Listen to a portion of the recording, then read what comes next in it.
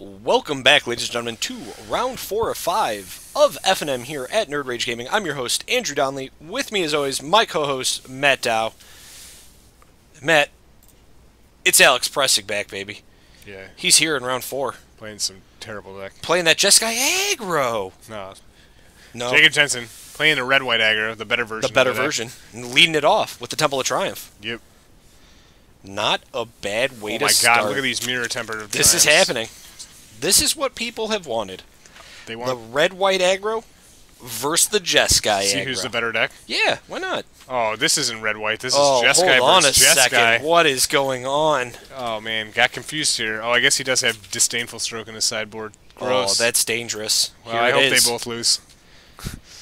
It's a secret of the way. I imagine this is going to get lightning struck, and or Jacob is going to cast a Raise the Alarm. Raise the Alarm? Raise the Alarm. Okay. So maybe we're on a tokens plan here. Maybe I would be okay with that, a Jeskai aggro tokens. Just to see that kind of flop around. What is he? I like the dog token he's got there. Yeah. I know you also like to watch things flop around. Oh, you got what did lightning strike? You got a lightning strike. Kill the secret of the way, and then attack with the tokens. Put him down to 18. Wow, just full bore there, huh? We'll see a scry real quick off of Alex. Gonna ship to the bottom. Just pass back the turn. It's hard for these decks to really use their main board burn spells against tokens. That's kind of It's always the interesting thing, unless I guess Arc Lightning, but yeah. So Flood Train gonna find planes for Jacob. Mm-hmm.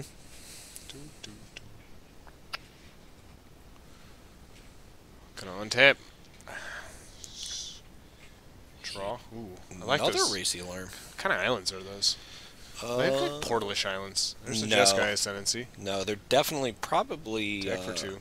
Is it Weatherlight? One of them's getting Wild Slash. Weatherlight? Are you going I believe to so. Weatherlight? Did Weatherlight even have islands? Weatherlight had islands. Are you sure? I'm almost positive. I'm pretty sure they didn't. Those are not. They could be Urza's Saga. They could be. Alex quick tapping for 3 here to play a Manus Rider. Tack in. 17. So I believe I have life totals correct here. As Alex only took 1. There we go. We've got 16 to 18. Correct life totals is. I think that's 16. All right. Huh. 16-16. 16-16 we're at now. Okay. Sure. There is a Battlefield Forge. Ooh, another Jeskai Ascendancy. So we can get the ball rolling here with this Jeskai Ascendancy. At least make it hard for this Manus Rider to block us. Oh yeah, we can go crazy. Right? We can Jeskai Ascendancy. So this is I would almost say this is Jeskai tokens. We've changed the name of this deck multiple times. Now he's gonna cast Raise the Alarm. Yeah. So trigger. Did he loot already or not? No, he doesn't have to loot. It's a May. Gonna take a damage though. To cast a Raise the Alarm. Sure. I kind of like attacking first. And then? Yeah, because then we get to untap our guy. Which isn't super relevant, but maybe get him to block, and then we trade our guy. Not to loot again? Yeah, I think he has Whirling Outburst in hand. Where are the Raise the Alarm tokens? They are coming. They are incoming. Boom. I do like the dog token. That's pretty sweet. Oh, now you like the dog token? Yeah, I wasn't paying attention. Yeah, okay. I just wanted to make the... make the joke? The joke. Yeah, that was a terrible joke, by the way. No, it was a great joke. That was awful. I didn't even laugh. Not even a little bit. You did, you chuckled. Now there's a goblin. Yeah. Now there's a soldier. He's coming. Oh, man. Go. No more dog. That's what you get for making terrible jokes. There's dog a tokens get Railmaster. taken away. That's dangerous. Life is dangerous. Life is. So we'll see the goblin come in. Gonna attack for 4. I imagine you just take this and then try to kill him next turn. With 2 cards in hand. Right. 2 Jeskai Ascendancies. We need to cast... And he's at 12. Oh, Wild Slash. What a jerk. He's just going to shoot one of the tokens. That's fine. So we need to make these 6 powers. So we need to cast 3 spells. Mm-hmm. I don't foresee that happening. Ooh, we got that Hordeling Outburst into... So Hordeling Outburst kind of does something for us here. Maybe. I mean, it lets us attack with our guys and then have guys on dude back to chump. Yep. I'm in favor of casting the Hordeling Outburst and cycling the Seeker of the Way. I agree with you. Only problem with that is, like, what are we going to draw? Potentially a burn spell. I feel like is pretty relevant. Yeah, but we can't cast it. But yeah, I think that's fine. Is that a treasure cruise? Ooh, that's a good one. That's a good draw. So we're going to get some goblins, and these are going to be 4/4s? No, 3/3s. And we just drew a burn spell. Wait, Why do we draw? we drew a Stoke the Flames. Oh, we triggered. Yeah, why didn't we keep the Stoke? So we can So the spell fire off the doesn't treasure resolve? cruise? Oh, And the spell doesn't resolve? what spell doesn't resolve? The Hordling Outburst doesn't resolve, so we can't convoke? Oh, it hasn't resolved yet? It has not. Oh, The trigger's on the interesting. stack. Okay, very cool. No, but we're going to treasure cruise and make our guys 4/4s. And probably attack. So I imagine we attack here. Those guys are big. We now. have a Stoke the Flames, too. Did we Okay, play a land so- this turn? We did not. Nope. So we can attack and just kill our opponent? That seems okay. Goblins can not attack? He's going to Stoke. Yep. Stoke that, untap. Then he is going to loot. Looks like he has another Stoke in it. It does. Yeah, Stoke to discard a Jeskai land. and Tendency is pretty good. He's going to loot again. Discard a That's land. treasure cruise. Oh, jeez. And then I imagine he's going to Stoke again. Kill the Rattmaster. Yeah, and then kill our opponent. So, yeah. Oh, boy. I think so. Nope, just Nope. going to attack. Okay, why aren't we stoking, though? Jump. That doesn't really matter. Wow. Yeah. That was a I really think good Alex turn. is dead if we just... That is another Stoke, right? I believe it is, yes. Alright, well, Alex is at 5. So that was a 5-power guy. If we stoked, we would have killed him. No, that was higher than... Alex was at 12 before. Oh, he's a 7-power dude? Yeah. Jeez. Okay, he got... Me gusta. Holy cow. So, Sarkin? Nope. That one's a stinker against the board of tokens. I mean, yeah, I guess it lets you shoot something, but... That's what I say about these, and I think it's something we know too. Is that whether it's Jeskai tokens or Jeskai aggro, like there's really not good, almost one for one removal unless it's arc lightning, correct? I mean, like, Scouring Sands is pretty good against the tokens. Okay, sure, but those are cards that I think people who aren't actively looking often overlook. You know what I mean? Yeah. So what do you got for sideboards here? So, on Alex's side, he has 3 Disdainful Strokes, an Erase, a Glare of Heresy, 2 End Hostilities, 1 Chandra Pyromancer, 2 Elspeths, 1 Negate, 2 Bramaz, and 2 Anger of the Gods. I imagine he's going to bring in Erase, Glare of Heresy. Chandra, I think, is probably fine here. Negate, probably pretty good here. Anger of the Gods for sure. Bramaz for sure. Yeah, you always with the Bramaz. You're So good against the token deck. you're that Bramaz fan. Yeah, his tokens trade with their tokens. That's true. And he's a 3/4. Unless their tokens are 7-powered soldier Right. tokens. But that's off what we the have back Erase of- and Glare of Heresy You're right, for. correct. And Negate. Yep. Yeah. Okay. I think your sideboarding options are right because we've gone through that matchup a ton. So I can't imagine the tokens list might play something a little bit more different. So we can take a look Moving on at the that. tokens, they have 3 Disdainful Strokes, Yep. 2 Magma Sprays, 2 Glare of Heresies, 2 Stormbreath Dragons, 2 End Hostilities, an Arc Lightning, a Negate, an Erase, and a Valor Stance. Interesting. So he has that ability here to like transition sort of into a less of a token deck. I like Stormbreath Dragon. I'm not gonna lie, card seems good.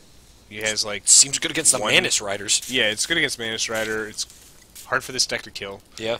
Those I think are pretty good. Okay. Glare of Heresies, I saw Seeker and Manus Rider. It's probably enough for me to bring him in. Yeah.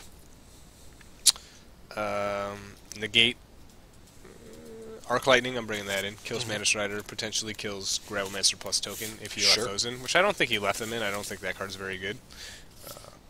Magma Spray, potentially, but probably not. To kill, like, Seeker of the Ways. I like Seeker of the Ways. I think Alex is boarding some of them out, but I like them. I hate Gravelmaster. It stinks. You don't like Rattmaster? No. Why not? It doesn't do any. It trades straight up. I guess it doesn't on the play, when you're on the play. I don't know. I don't like it.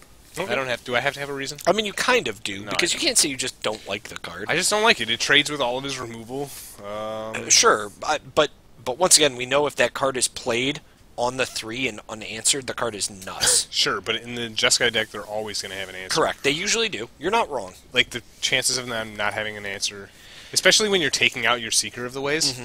So, like, if they use one of their answers on a Seeker of the Way, all right, they're one less answer. Maybe my Rabblemaster sticks and lives. Mm-hmm. But when you take those out, now they're like pretty much a lock to have an answer. Some way to remove it. Yeah. Yeah, for sure. So You're not wrong. I don't know. I just it's like a hard card to like stick. You know? Yeah. It's like you want to stick it when your opponent has no removal or they're tapped out, but it's pretty difficult. I feel like. I mean, I'd rather not play them in this matchup. And plus, like they trade with Raise the Alarm and Hordling Outburst, like Sure. the tokens. Ugh.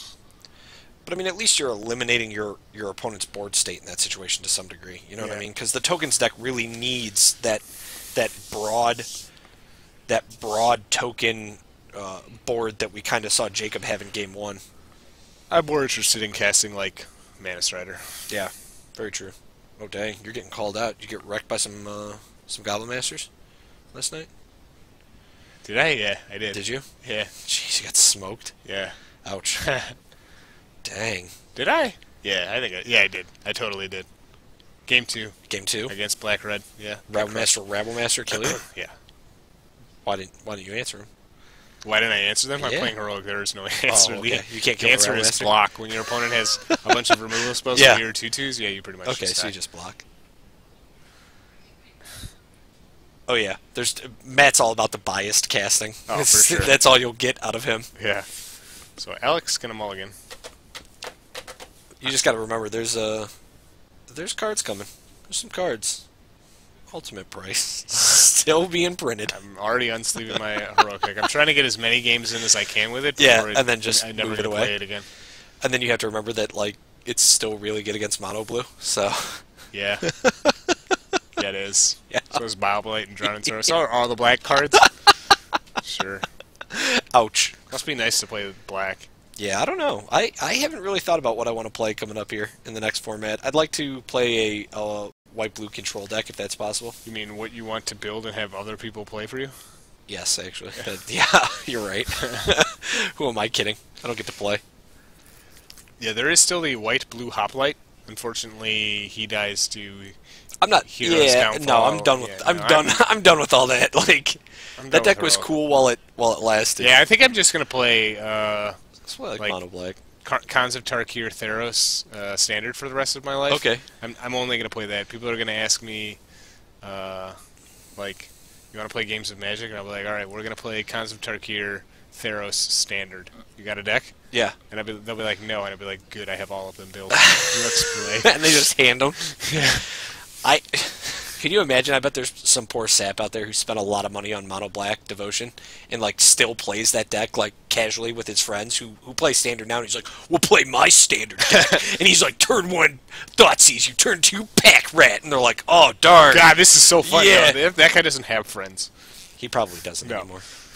He probably does not. So Alex on a mulligan to 5 has a turn 1 Flooded Strand. Jacob on a 7-card hand, an 8-card hand after drawing for the turn. Going to Jeez. play a Temple of Triumph and pass back. And Alex, that looks like a man who doesn't have a second land. He does not. It's dangerous. Mystic Monastery. That is not a land. Pass That is back. a Stoke. Oh boy. That is a Raise the Alarm. And looks like Jacob's going to play a Battlefield. Nope. No. Another Mystic I was about to Monastery? say, if he plays that Battlefield Ship it Forge and we back. see a Rabblemaster, we are in trouble. That one, not a land either. Oh, And a Raise the Alarm. This one could be over quickly. We're gonna get some games of Legacy, There in, might fella. be. I'm gonna get my Infect deck out right Yeah, now. Let's and we'll do just it. slam and jam some games in between. Bash for 2. Put Oh, him to man. 18. Alex, you are in a Oh, bad spot, bud. Alex, you are in a great spot. Why haven't we cracked this fetch yet? After I would have didn't draw another land, I would have cracked the fetch. So you could thin your deck I by just a shuffled. marginal percentage. I mean, just to shuffle my deck, because it's nope, we're not there. That's a lightning strike. Alex gonna show him his Alex, hand. pretty mad. He's gonna say go. He's still in this game. He's still. Oh, okay. Alright, Well, Alex gonna scoop it up. I think that was faster than even you expected, huh? Yeah, there have been a lot of moles to 5 tonight. No, he didn't pile. I don't even. He pile shuffled, but Did like, he? yeah, he didn't pile shuffle. Like, well, I guess he kind of did. He just threw his cards in a pile. Jeez. Well, that's a quick. Some 60 card pickup. That's a quick 2-0 from Jacob Jensen over Alex Preisig in round 4. Yep. So it looks like we're gonna have the finals coming up here soon. Indeed. After this round. Wow. Maybe Robbie Romanowski running it back with the red-white mid-range deck. That'd be nuts. Would That'd be nuts. pretty sweet. I don't know who else is out there at EXO. Boy, that was crazy. That was probably one of the fastest games we've seen all night. Yeah, sign me up. Now we can play 31 minutes of Legacy. Or we could talk to Twitch chat. Yeah, we can play Legacy. You want to play Legacy while we talk to Twitch chat? I don't think that'd be a good idea. That'd be a I great can't idea. focus. Oh, yeah. But You I can't mean, multitask? I can't multitask. But it'd be interesting to see. I don't know. I'm all over the place. That was a very. I feel like Alex could have gotten out of that to some degree, and just decided not to. I feel like the throwing the cards on the table was kind of a cop out. Yeah. We could go play at the feature match table, our match of Legacy, and the Twitch chat could watch us. Okay, hold on. Well, see, we've already got questions. So, how does Legacy Infect differ from Modern Infect? That's you. That's all you. How does Legacy Infect differ from Modern Infect? That's the question. How does Legacy Infect differ from Modern It plays Infect? Invigorate, which is a free pump spell, and it plays Berserk. It can kill on turn 2 with counterspell backup. It plays Brainstorm, so it's more consistent. It's Okay. a better deck. So you just think the consistency is key? And the pump spells are obviously better? Yeah, the pump spells are better and the deck's more consistent because it gets to play Brainstorm. You also have access to, obviously, better counter magic. Yeah, right. Like, you gotta way play, better You gotta counter play magic. legit counter magic. Yeah, you don't get to play like Apostle's Blessing? I'd rather play Days. Give me Days and Force of Will. Well, I'm gonna. Well, I can't even think of the name. What's the shoal? The awful. Disrupting Shoal? Yeah, crap. Force of Will. Well, I'm disrupting shoal.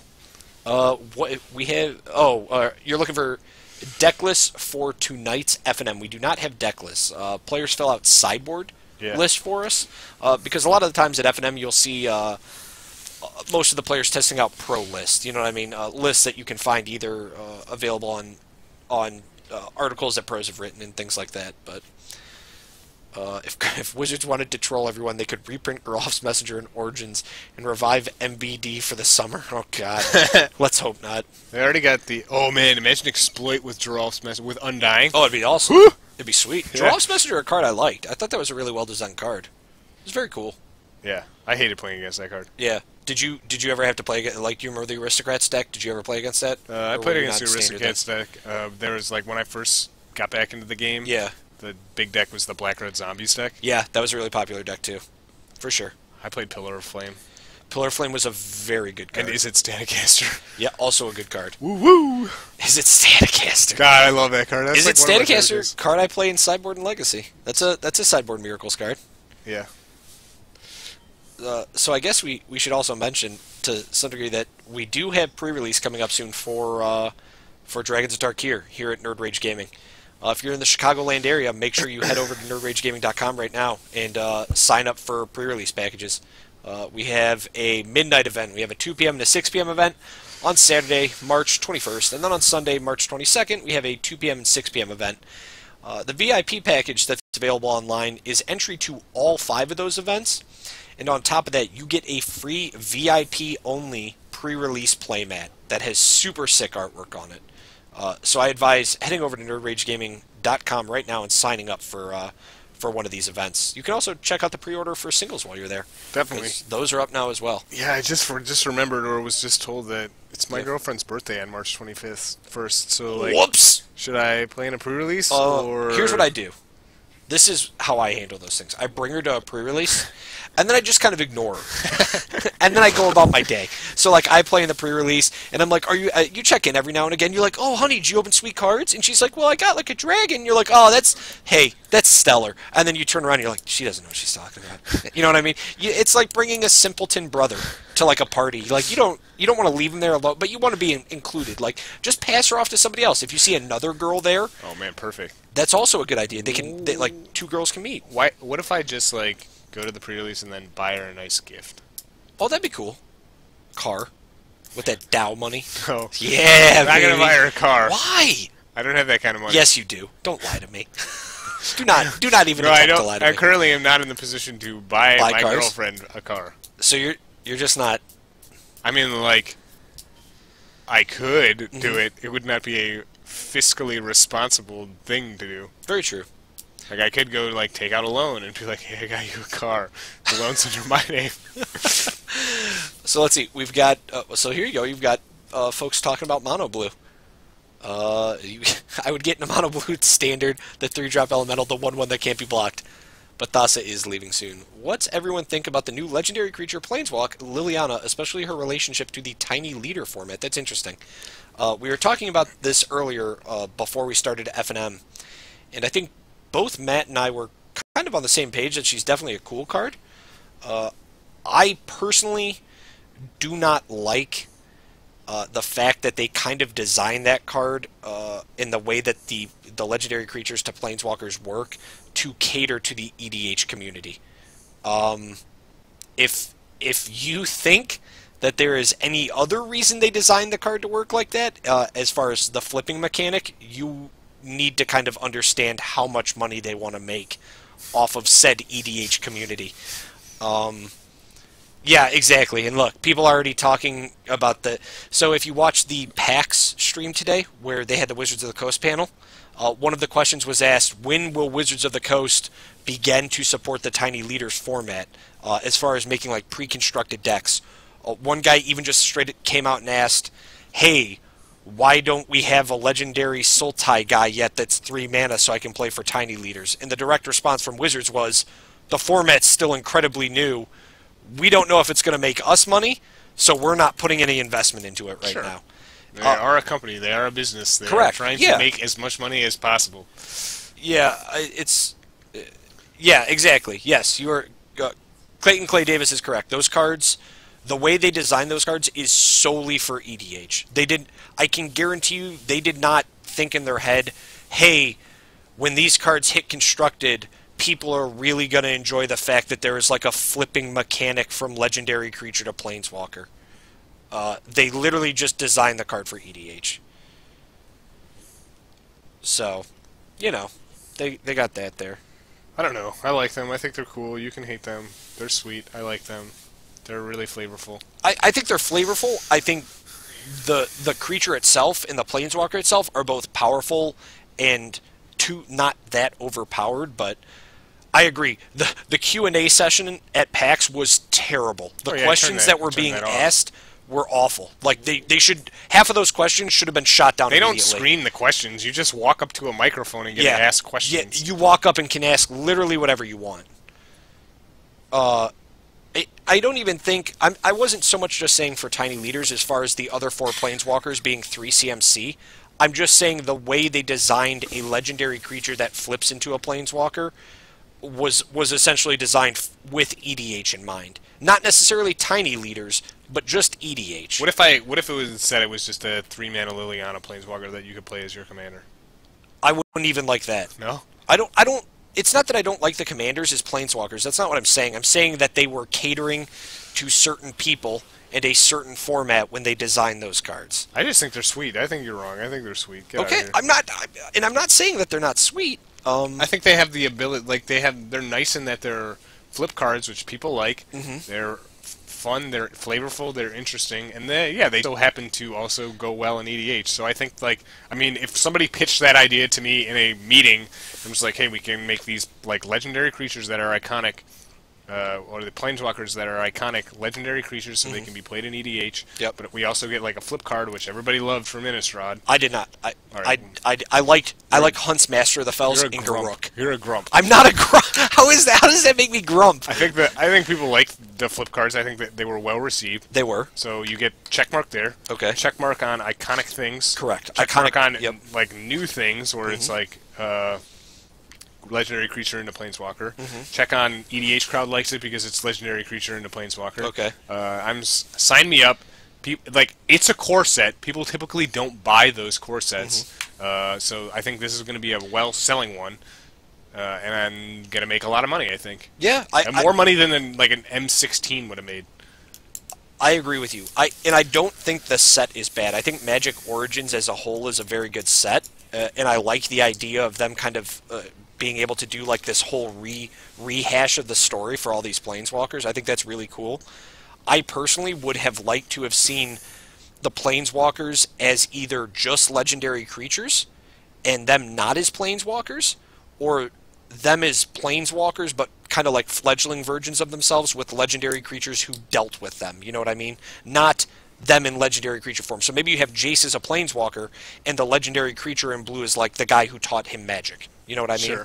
Or Liliana's brother is like a zombie legendary creature, but she is a planeswalker. I think they could have done that. Maybe they still will. Yeah, they could have. The Kamigawa flip cards. I will tell you, Kamigawa almost made me stop playing Magic. The Kamigawa flip cards are just awful. They are not good. They look ugly. They're hideous. Correct. Never bring them back. Burn them all. Yeah, some of the cards are powerful. They just are not. Oh God. I don't know. Yeah, I don't. I also agree with that statement too. They did kind of, so that was one of the worried questions that was asked at PAX.